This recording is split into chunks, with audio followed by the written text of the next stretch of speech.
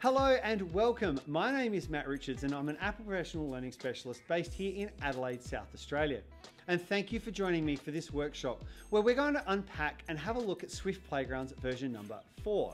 Now this is a particularly exciting version of Swift Playgrounds because for the first time since it came out in December last year, 2021, we're able to use it to build and create our own functioning iOS apps. So for the first time, we can use the templates that are built within Swift Playgrounds or our own use of Swift code and have fully functioning apps. And so that leads us to the goal of this workshop. This workshop is going to look at unpacking a particular template where we can build out and create our own functioning app. And if we were to break this into some parts, we're going to have a look, first of all, at what the interface looks like in Swift Playgrounds 4 for building apps. We're going to modify and we're going to make some actionable code. Use some code that's going to give us some end results and start to find similarities and joins between the code itself and what we see on screen. We're going to get to manipulate and use some images and bring them in so we have our own photographs and imagery in our app. And finally, we want to expand the app by adding some extra content. So join me as we get started and we'll dive right in on our iPad and start creating our own app using Swift Playgrounds 4. Okay, so here we are at my iPad. We'll jump right on in and I'll start by opening up the Swift Playgrounds app, the white one here with the orange bird on it, the symbol for Swift, the coding language. We'll click on that one and open it up. Okay, so in here I have two sections. Actually, before I get started, you'll notice that I've got a pointer moving around. A couple of things to note here. I've got a mouse, a Bluetooth mouse connected to my iPad. Very important to know that you can actually pair up any Bluetooth mouse to your iPad. I also have an external keyboard attached to my iPad as well. Both of these are going to give the most amount of control I have to coding on here in particular. They're not essential, but they can just make life just that little bit easier. So, we're in here and we're going to note that up the top half, these are all the tiles where all of my projects might sit as I continue to build them. Down below are all the playgrounds we can access, and I'm going to click on this See All section over here. So here I am with a whole bunch of playgrounds that I can use for learning how to code in Swift and so on. But what's particularly important and valuable is this section here, the App Gallery section. This is what's new in Swift Playgrounds 4. And we're going to focus on this About Me app here. So I'm going to click Get and let it download, which it should do pretty quick. Now mine's called About Me Copy because I have one previous. So I am going to tap and hold on that one to reveal a menu. And I'm going to rename it. And I might just call this About Matt. And tap on Done. Okay, there it is. Now that that's done, I'll click it to open it. And here we go.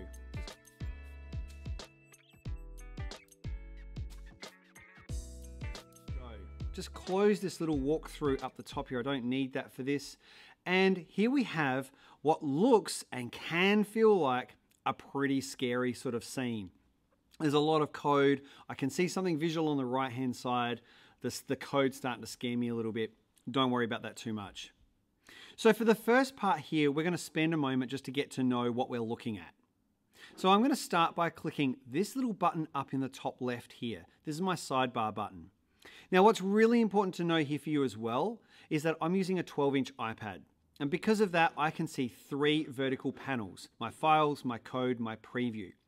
If you're using a more standard 10-inch iPad, you'll only see 2 of these panels at any one time. So you'll have to close one to reveal another. And that's okay. That's just it using screen real estate and space so you can do what you need to do. For the benefit of me being able to show you, I can have all 3 panels open at the same time. Okay, so let's work around a little bit. What are we looking at? On the left-hand side, I have all of my files that are used to create my app. At the very top here, I have a big button that says About Me App Settings. I'm going to click on that and jump in here first.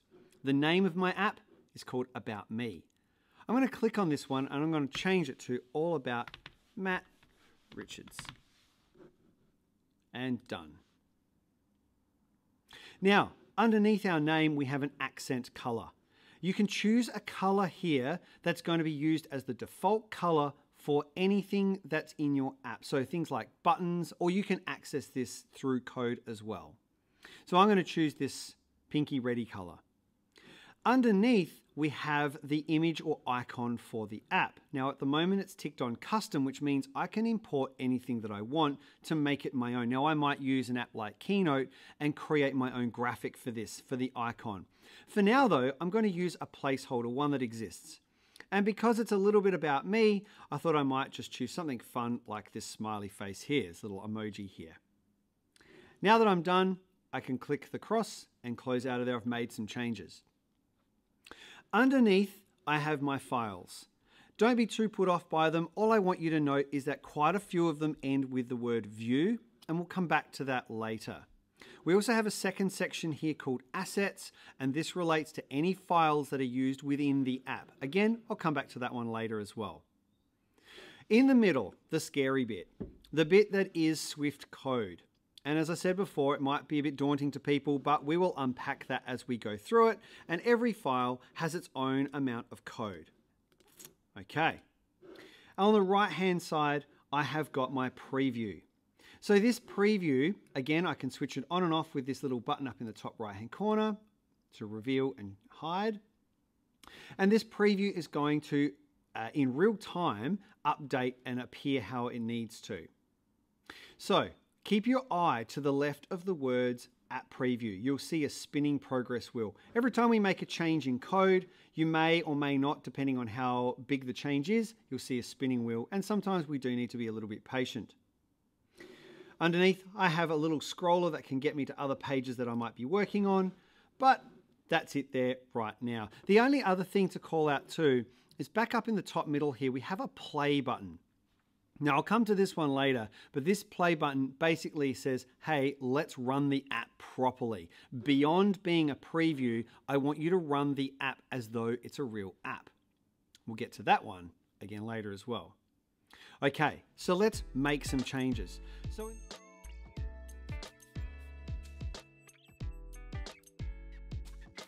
So in this next part, I really want to focus about finding links between the files, the code, and what we see on screen in the preview. So to get started, I want to have a look at this heading that says All About. That one I'm just going to keep an eye out for. I'm noting down the bottom that I have 4 tabs: Home, Story, Favorites, and Fun Facts. And when I look in my code, I'm seeing words like Home, Story, Favorites, and Fun Facts that matches. And each of them have the word view on the end of it. And if I work backwards again, it seems to relate with this over here: Favorites view, Fun Facts view, Home view, and Story view. Okay, so I'm starting to see some connections. So let's have a think. I'm on my home screen right now. I might go to my home view, and sure enough, this home view is all the code that creates this page. Now I said before, let's look for the words all about. I can see the words all about here in red. It starts with the word text. Okay, it starts to make sense. I wonder if I change this code, I wonder if that relates to up here. So let's put in here all about Matt. Sure enough, it's made the change instantly.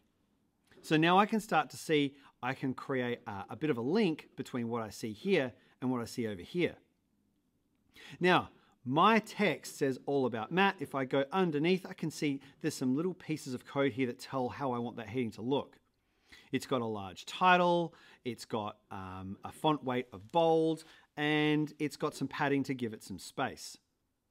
Now underneath that chunk of code, I see another chunk of code starting with the word image, and that relates because I've got an image sitting here. And there's some facts about that one as well. And underneath that, I've got some text, and it's got the word my name. Interestingly though, my name, the words my name, don't appear here. I have some more minimalistic code, so we'll come to that in a second. All right, let's do our own bit of coding. After the word dot padding in our section here for the heading, I'm going to enter down. The thing is, I want to change the color of my heading. So I'm going to add the code dot foreground color. Now I've only typed the letters F-O-R-E, and foreground color has appeared already as a modifier. So I'm going to click this return key. Sure enough, it's put the code in for me and it's thrown up an error. Simply the error is, hey, I don't know what color to use. So in here I'm going to choose a color, dot green. Lock that one in. Sure enough, straight away it's changed to green and my error has gone. I might like to go a different color, say orange, and bingo, there it is as well. Again, the error has gone because I now have something in there in its place. Okay, so we've made a little bit of a change. The image I'm going to come back to shortly. We're going to play with that one a little bit later. Underneath though, this text and for my name, well, this gets a little bit more interesting. You see, I want you to focus on this bit of code here that says information.name. The .name is really, really key. And we know that it's a title. That's why it's a little bit bigger. So where is it getting the words my name from? Well, we know it's not going to be in Story View because Story View relates to the Story tab. We know it's not in Home View. Fun Facts View relates to the Fun Facts tab. Favorites View relates to the Favorites tab. We've only got Data, Content View, and About Me app. I'm going to jump into Data. Now to give you a shortcut, this is where it's at. I said to you before, we were looking at this piece of code that had .name. Now I can see the word name. Name is here. Name is here, and aha, there is a piece of code, a piece of text that says my name. So somehow this piece of code is being drawn back to the home view into here, and that's what's being displayed. So all the data that's appearing in my app seems to be contained within this one file. Let's change this. Let's change my name to our own name. Give it a moment. There is that spinning wheel. It's doing a bit of an update of the app, and sure enough, there it is there. Okay, this makes sense. So in this data file, it's containing a whole bunch of information that's being used across the app. Let's go back to the home view. Nothing's changed here. It still looks the same because it's pulling that data from the data file through this page here. I wonder though, I'd like to change the color of my name. Now we know how to change a color, and here is where all the modifiers are to change that color. So I'm going to do exactly as we did before. Foreground color, I typed in F-O-R-E, there it is. And I might give it a value of accent color. Look, there it comes up as an option, and I'll enter that in. And sure enough, there's that pinky reddy color I was talking about before, same as what's used on the buttons. Fantastic. We've made a change. As I said, we'll come back to this image a little later. Let's jump over to the Story tab. Now, because I'm going to click on the Story tab here, I'm also going to click on Story View over here. Now, when I do flick between the two, the preview will want to default back to the home page. No problem. We can switch it back. So here's my Story View. My Story View page is looking for some bits and pieces. It's got my heading, my story. Again, if I change that, it's going to change up here. There is some modifiers that modify that code. And here is a little section of code that's going to allow me to add some text in here. Now, just like our name, it starts with information.story this time. So it's pulling this piece of code from the word story. Let's go back to data, and we can see, aha, here is story, and here is a whole chunk of text. That was my story. Let's bring up that preview again. Sure, it matches. A story can be about anything you can dream up. There it is there. And it's really obvious because we've got all these emojis sitting there as well. So I'm going to change some of this text. In fact, I'm going to get rid of almost all of it right down to here, just before this \n. Now, \n means make a new line. That's why there's a few of them in here. And at this point here, I can see \n, which is going to give me 2 lines. You can see there are 2 lines here. So I'm going to get rid of that. I'm going to say, Matt is an Apple professional learning specialist based in Adelaide. Of course, you would be typing your own thing. A-D-E-L-A-I-D-E. You know how to spell my own hometown. So, Matt is an Apple professional learning specialist based in Adelaide. Let's jump over to story. I can see up the top. Don't freak out too quickly if your content hasn't updated. Always check up here first to see that it's not actually doing a little update there. And there it is there. Now my emojis, I don't really want those particular emojis, so I'm going to get rid of them using my keyboard, open up my emoji icon, and I'm going to find one that has, I'm going to use computer, and I might grab this guy here and pop him in. Let's have a look. There it is there. Fantastic. Matt is an Apple Professional Learning Specialist based in LA. Might need to learn how to spell specialist. Put an I in there for those that have picked up on that already. There we go. Okay. So, fantastic. I know how to put some content in there. Now, I want to add one little thing here, just little bits of information as we go. You will have noticed that the word name sat up here and name was here. Story was here, story is here.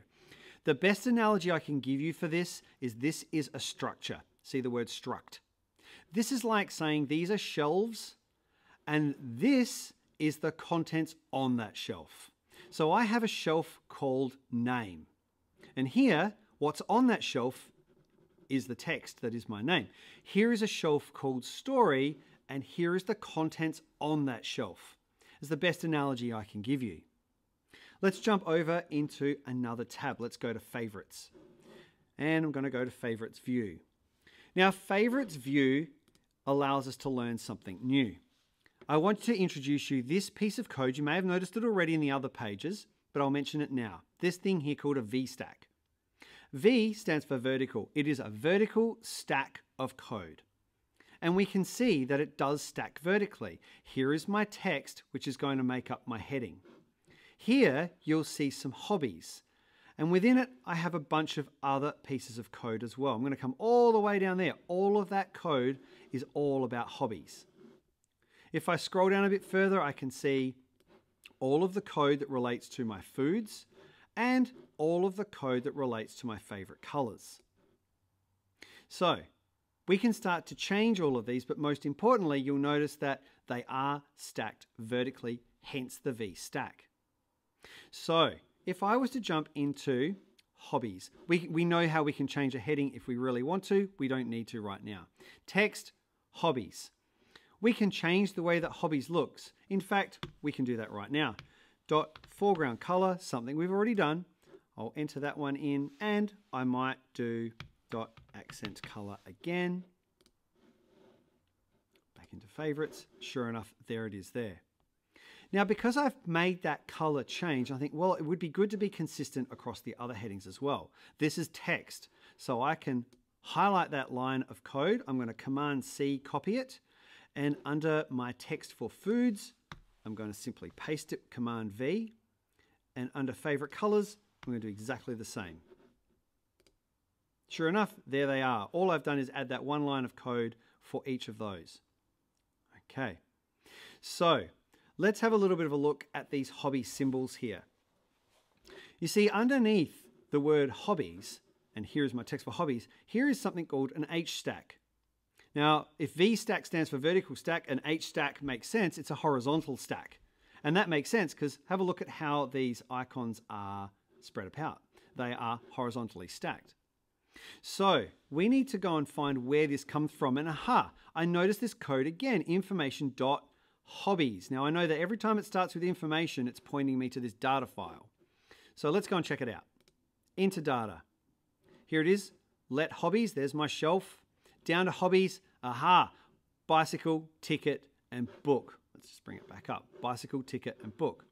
So I'm thinking I want to change what these are. Now to do it, I'm going to introduce you to this plus button up here. And this plus button has a whole raft of things we can add to an app. I want to point you to the third tab, the one with a star and a circle. This is our SF symbols. And there are literally dozens and dozens and dozens of symbols. Okay. Now I'm going to search for a symbol in particular. I like travel, so I'm going to pick a plane.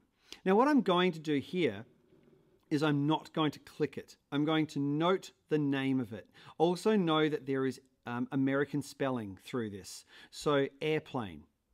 So I'm going to choose this one here, airplane. What I need to do is come back to my code and I'm going to remove the word bicycle and simply replace it with airplane. I'm going to let it update, back into favorites, and sure enough, there it is. I'm going to jump up in here again into my symbols, and I'm going to find another one. I'm going to pick car, and because I love traveling in my car, I'm going to grab this one here, car.fill. I'm not clicking it, I'm just going to note what it's called.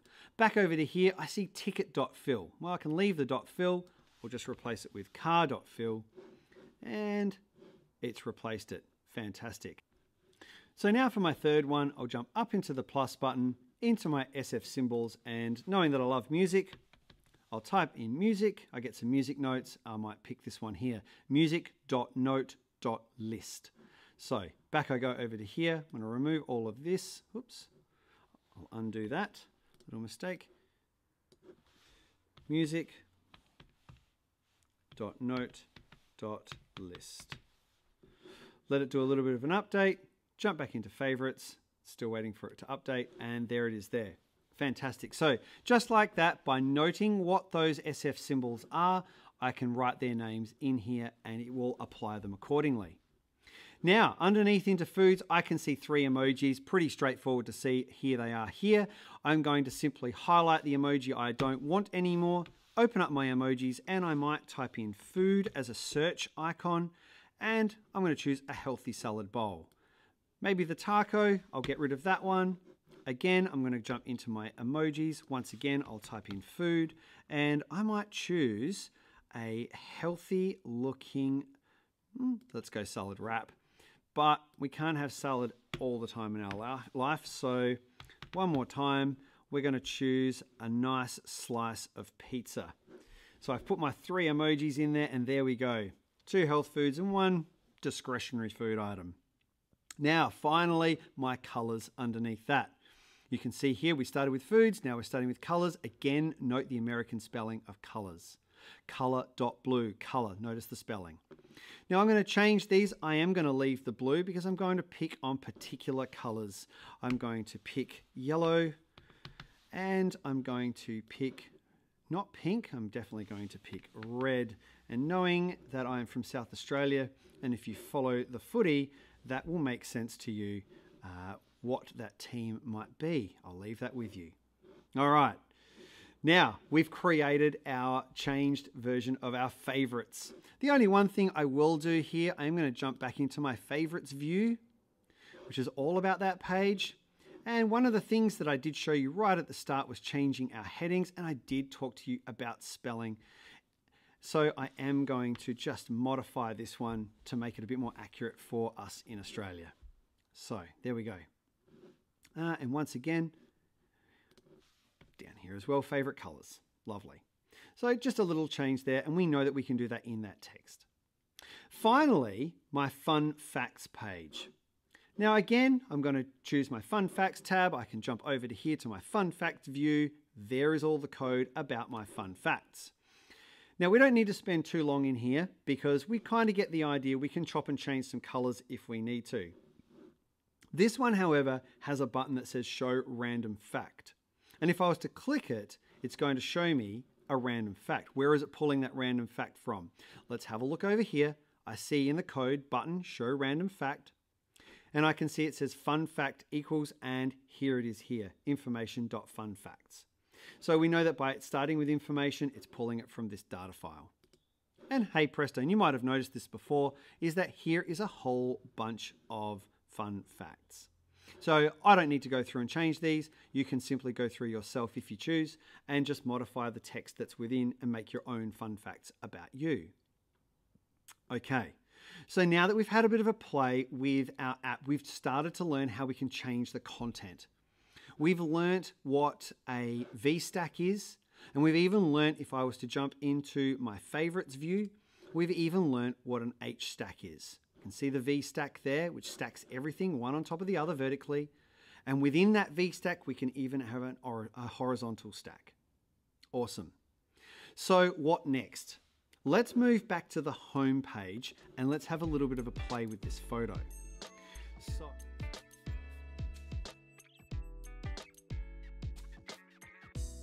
So I'm going to just click on a couple of things here. I'm in my home view. I want to go over to here to my home view file, and I want to come back to this piece of code that says image information.image. Now we know that information means it's coming from the data file. And up the top, here it is, image, there's the shelf. And image down here, what's on the shelf is something called placeholder. Now I did mention at the start, there is a section here called assets. And these assets are what are files that live within the app. And if I click on this placeholder, there it is there, that matches that. So what does it mean? It means that in my code, it is taking the word image from data, and data is finding this file called placeholder. So the answer is, what if we change the name of placeholder to something else? So I need to introduce another photo. So I'm going to jump up the top to this plus button up here. I need to add a new asset, something that is a photo of me. I'm going to click on that and I'm going to jump down into photo, into my albums, and into my album that I have ready for this. Here is a profile pic that I use. I'll grab that one there. Now I'm not going to use the letters PIC or or pic. So we find that sometimes that just creates a few little problems. So I'm going to use a different one here. Profile image. Notice I'm using camel case, the capital I in the middle of the name. So profile image is my file name for this. I'm going to go back to my data view. Now remembering that on the shelf image, it's pulling in a file called placeholder. There it is. Well, if I want to change that now to profile image, making sure that my cases are correct, and just like that, it's updated and easily dropped in a picture. Fantastic. That was pretty straightforward to do. We added an asset and we now pointed image to that asset. Fantastic.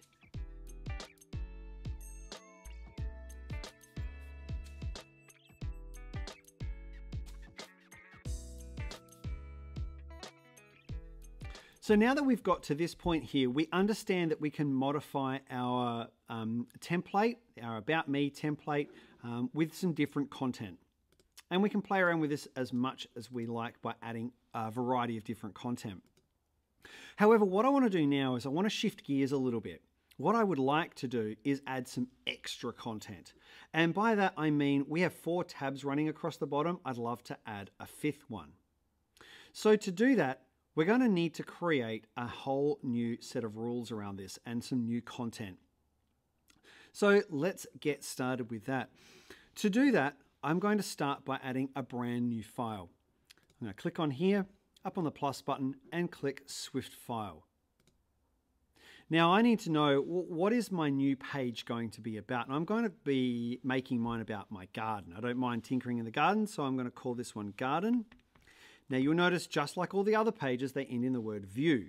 So I'm going to follow that same convention and call mine Garden View, and I'll press return. So there is my file. And when I look in Garden View, there is really no code. There is just this one line that says, hey, import some Swift UI code. So I need to start playing around with this and making some new parts. And the first part I want to add is the tab itself. So if I jump up to my content view, you might remember this from the very start, and I talked about home view, story view, favorites view, and fun facts view. I now need to add a 5th one, and that's going to be my garden view. So I need to take, the easiest thing is take one of these and modify it. Now I'm going to take just, I don't know, this one here, story view. That will do just nicely. So I need to remember that I'm starting with the words story view, and I'm ending my highlighting here with the closing curly bracket. I'm going to Command C, copy. I'm going to come down to the end of the fun facts view, and I'm going to enter down just a little bit. And at this point, I'm going to paste, Command V, that code story view. Now this seems a little bit crazy because I now have 2 story views. So let's start making some obvious changes. This is no longer going to be called story view. And by the way, have a look down the bottom. It's already added an extra tab, but of course we copied story view. It's just copied the tab over. So we no longer want this to be called story view. This is going to be called garden view. And our label is not going to be called story. I need a new label. It's going to be called garden. That will sit under there in a moment. And I'm going to need a new icon. I don't want the book anymore. Now, of course, there is an error. I'll come back to that in just a moment. So this book icon, we definitely don't want. So I'm going to jump up into my plus button, into my symbols, and I'm going to choose a leaf. It's called leaf fill.fill. So in here, I will change book to leaf.fill. Okay. Now, it doesn't like a few things. It's not updating because it notices that there's a bit of an issue. And the issue is it can't find this page or this information called Garden View. So we're not going to worry about that too much because we haven't created it yet. So how are we going to create it? Well, I have my file, but there's no code in it.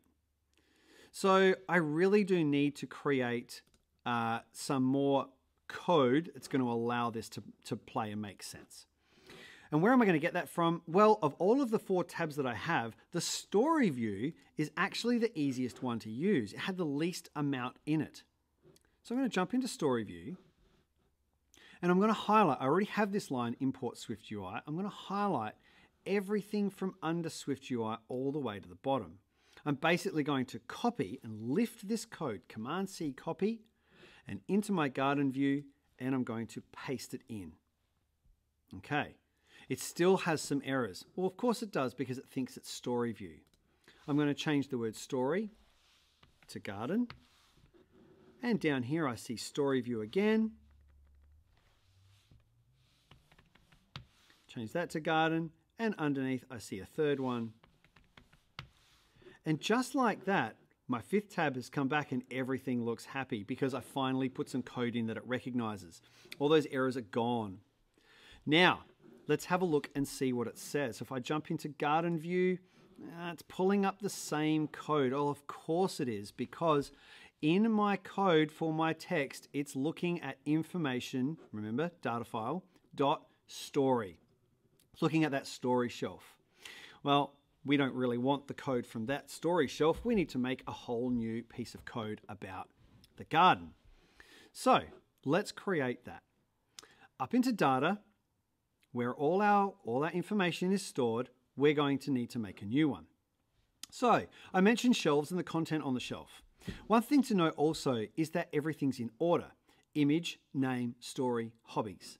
Image, name, story, hobbies. Everything is in order. So I'm going to add one at the bottom here.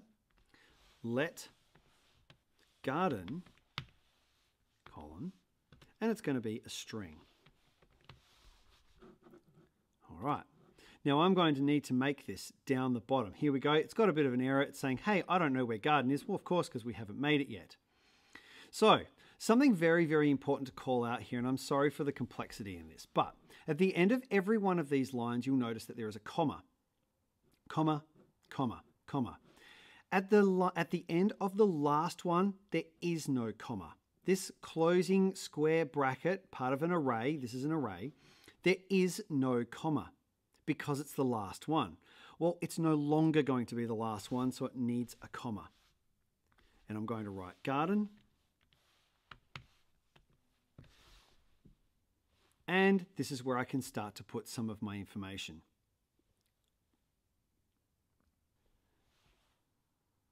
Okay, so I might just write images of my garden. All right, let's have a little bit of a look. Notice up the top, so I'm worried that it's looking different, but of course it was updating, and it's still updating. Okay, and so nothing has changed yet. The reason being, if we jump back to our garden view code, we can see it's still looking for information.story. It's still looking for that story shelf. So I'm going to change the word story to garden. I did make a garden shelf. And we'll enter that one in. So now it's pulling up the information from data, garden. Let's have a look. And there it is there. Fantastic. Images of my garden. Look, I might even go one step further, and under garden view, I might say, hey, I want this to have another color. Foreground color. And I might make this one .orange. Now, something else I might do while I'm here is obviously the words "my story" don't work. I do need to change this one to "my garden." I'm happy with that. But I do want the heading to look a little bit different. Now, different to changing its color, I'm going to use a background. Type in back, there's my background modifier. I'll pop that in. And I'm going to, in the brackets, write .green because I want it to have a green background. If I jump over, there it is there. I don't like the black on green. I perhaps like white on green. So I'm going to change that foreground color to white. And let's have a look. There we go. Not too bad. Okay. So now that I've got my garden in there, I really want to have a stack of a couple of different photos of my garden. Now, we talked about stacking things before as part of a vertical stack. And here I am, I'm in my V-stack. My V-stack starts with my text, and then I have a scroll view of some information. Now, I might like to put my images in between the text and the scroll view. So being that it's vertical, I'm going to place it in here. I'm going to push everything down, and I'm going to start thinking about putting some photos in there. Now, to do that, I'm clearly going to have to import some photos. So let's jump up into the plus button, into photo, and I'm going to grab this image here. I'm going to grab 3 images in total. I'll call this one pink flower. I'll grab another one.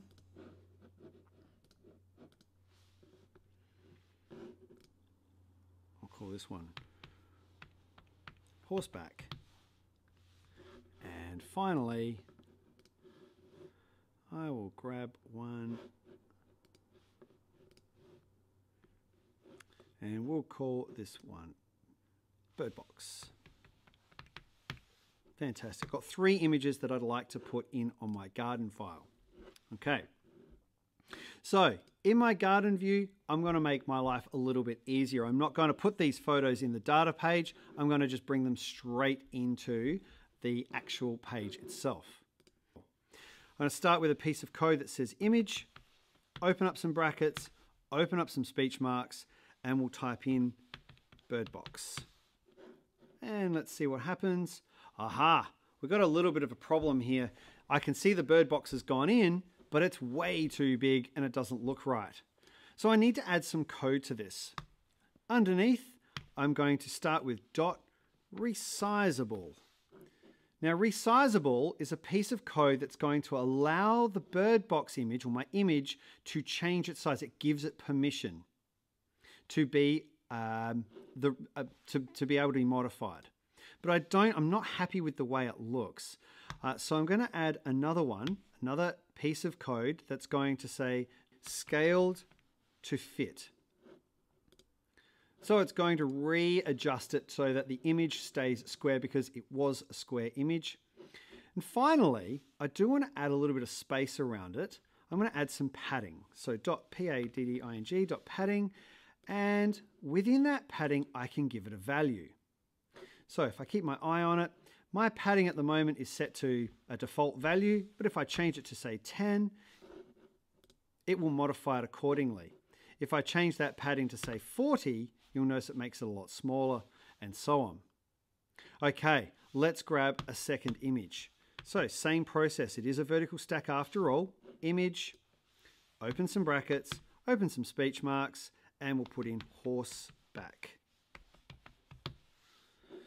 And let's check it out. Again, it doesn't look very good because it's oversized. Now, I've already written 3 lines of code to help it fit. It would just make sense to copy those 3 lines of code and paste them underneath. Let's have a look. Bingo. They are a little bit spaced out, so my padding might be a bit of a problem here, but let's put in the third one. Image, open some brackets, and we'll call it pink flower. Again, I'm going to need these 3 lines of code to make it fit properly. And let's check it out. Sure, there it is there, but the padding is definitely a problem. So let's reduce this maybe to say something like 20, 20, and 20. Still a little bit small, so I might even go one step further. 10, 10, and 10. Fantastic. So now I've been able to put in images straight into my app. So there we have it. We have a functioning app that shows 5 different pages. Okay, well now that our app is completely finished, one thing that'd be really good to do is look and see how it behaves and looks when it runs as a true iOS app. So if we have a look at our screen, I did call this button out right at the start, this play button right at the top here. If I click that play button, it is going to build my app as it would work on iOS. There are my buttons running across the bottom with my content, and of course finally that last one with my images as well. So it's looking pretty good. I'm happy about that. And if we bring our mouse or cells back up the top, we get the option to stop, and we come back to Swift Playgrounds. So there we have it, a completed app using the About Me template. So thank you for joining me for this workshop, and I really hope you got something new out of it. Swift Playgrounds 4 is particularly exciting. And for those learners who really want to take this further, I might engage you in the Apple Teacher website, appleteacher.apple.com. And whether you're a student or an educator, it might be a worthwhile place to have a look and find some extra resources that can help guide you on your way further through this coding journey. But once again, thank you for joining me for this workshop. I hope you learned something new. It's been a pleasure to show you. See you later.